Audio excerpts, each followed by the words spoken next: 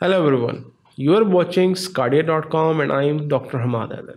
Today we'll be discussing two very important autoimmune systemic diseases which affect the spine of the spinal cord as well as the vertebra. Now, as you know, that mainly the rheumatoid arthritis and ankylosing spondylitis and autoimmune systemic problems, and they affect a lot of other areas and organs of our body. But we will be briefly focusing how they affect the cervical spine. We will be discussing how the rheumatoid arthritis causes basically there's a pathophysiology of rheumatoid arthritis, how it causes a pannus formation, which leads to subaxial subluxation, cervical atlantoaxial subluxation, and basilar invagination. Briefly, we'll be discussing what are the actually X-ray findings of especially the associated with periarticular osteopenia as well.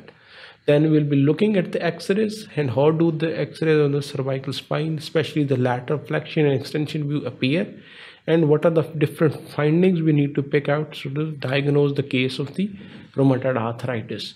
We will be discussing how it starts with initially the neck pain. There may be symptoms of cervical radiculopathy, may be associated with the symptoms of cervical myelopathy as well, and when is we need to go in for a surgery and when we need to just take it as a medical condition and to go for the DMARDs as well.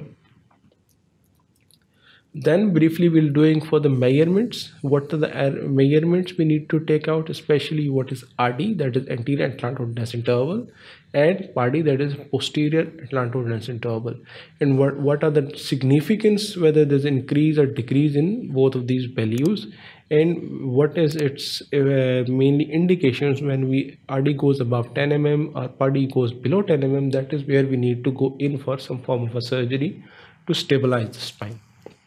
Then we'll briefly discussing, as you know, the rheumatoid arthritis is a systemic problem, and there's actually this problem it's kind of a mainly managed by the rheumatologist, and we'll be briefly discussing the medications which usually the rheumatologist advise.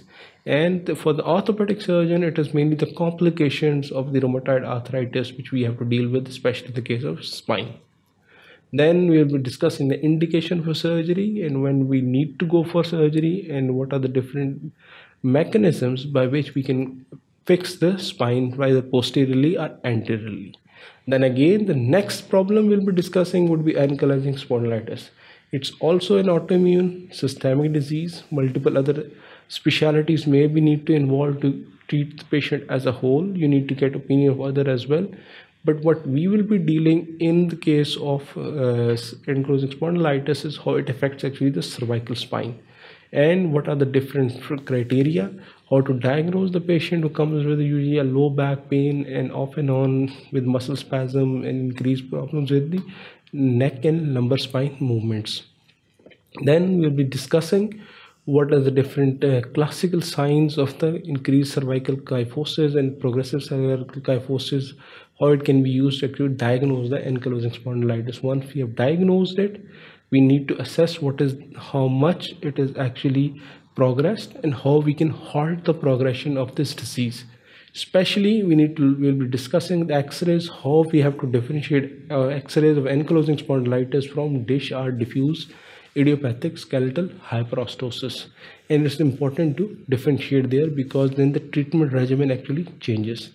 Then we'll briefly discussing the treatment modalities, which may include the non-pharmacological treatments such as exercise and physiotherapy, briefly the conservative or pharmacological therapy which may be required for the treatment of ankylosing spondylitis, and lastly we'll be discussing the vertebral osteotomies which we may need to do to eventually, once the kyphosis progresses to a certain level where it results in spinal cord compression, then you need to go in to fix the spine because it's mainly actually we'll be discussing how to handle the complications of ankylosing spondylitis and cervical spine as well as in the lumbar spine.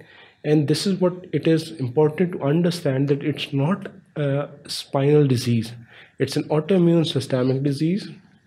There are different modalities of the treatment which may require involvement of other specialties, whether it's rheumatoid arthritis and it's ankylosing spondylitis.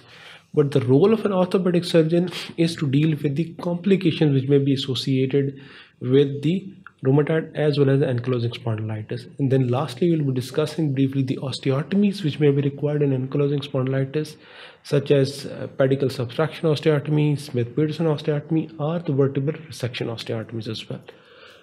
To watch all these videos, especially related to spinal pathologies and all the content of the orthopedic surgery and different other specialties, go to www.sqadia.com and watch all the medical resources available over there.